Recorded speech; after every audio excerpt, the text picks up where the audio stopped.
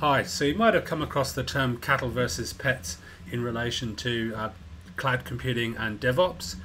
So essentially the difference is that cattle are short-lived, temporary resources, stuff that comes in as you need it and goes away when you don't, versus pets, which are long-lived, important resources that you care an awful lot about. So you keep them up to date, patched, and you will probably miss them if they go missing.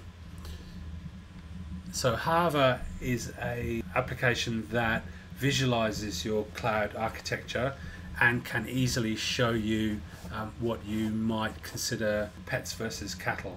So if we take a current diagram here and then we compare it to an older one, so we'll go compare versions.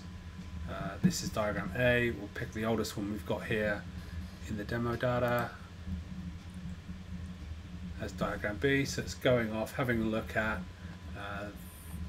the differences between the two date ranges.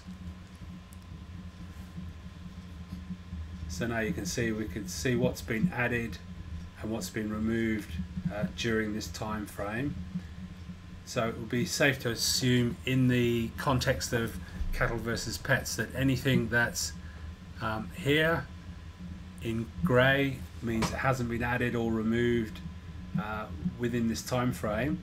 So these resources, EC2 instances and so forth, are more likely to be considered pets.